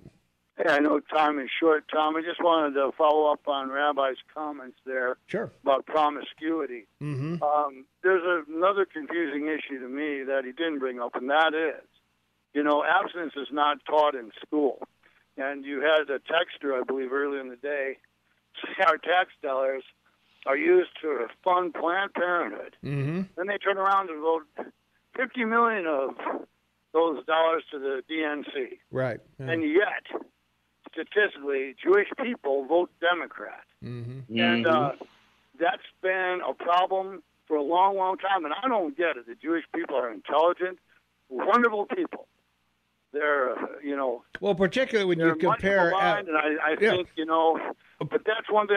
Even Barack Obama was so disrespectful. I was going to say when you compare Obama, when you compare Obama and Trump, there's no comparison between sport of Israel. Absolutely, Tom, right on the head. But yet, statistically, Jewish people vote Democrat. It goes against their morals, their principles. And yet they must be somehow deceived by some of the, things that the Democrats propose because they don't really have anything in the best interest of the populace. And that's all I got to say. Maybe you could next time ask the rabbi his opinion on why that is. All right. We'll try and do that. Hey, thanks for the call. All right. 522-TALK is the number. Caller, you on the air. What's going on? Yeah, hey, so I had a young kid in my truck today. Well, he's like 27, and he's listening to the show with me, and he made a valid point, which I agree with, is that, unfortunately, a lot of young women, they're more worried about what it's going to do to their body. I'm going to have stretch marks, or I'm going to gain weight, and it's and I believe that that's true with some girls because they're. And I mean, I think a dude would do the same thing, if they're that vain. The world's a pretty vain place. We're all worried about what we look like and our status in society and, being famous on YouTube or Instagram or Facebook and how sexy, they look. And so that puts a damper.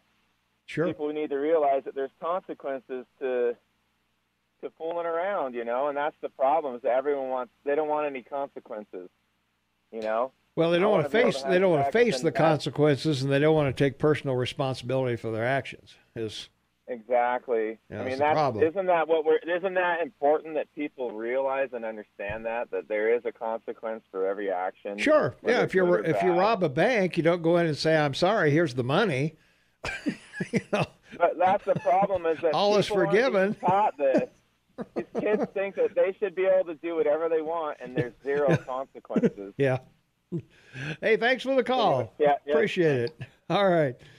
Well, Mayor, have a great weekend. Thanks for all the calls. Everybody be happy, be safe this weekend. We will talk Monday morning. All right, man.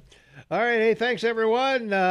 It's been a great week, and we really appreciate your support of the show, and we appreciate all of you out there texting and giving us a call, giving us your opinions and everything. That's what great talk radio is. It's an exchange of opinions. We don't have to agree, but we don't have to argue either. So that's the good point here that we got going here locally. So we're happy to be here. We hope you're happy to be wherever you are. And we'll see everybody bright and early Monday morning, 6 a.m. Have a great weekend.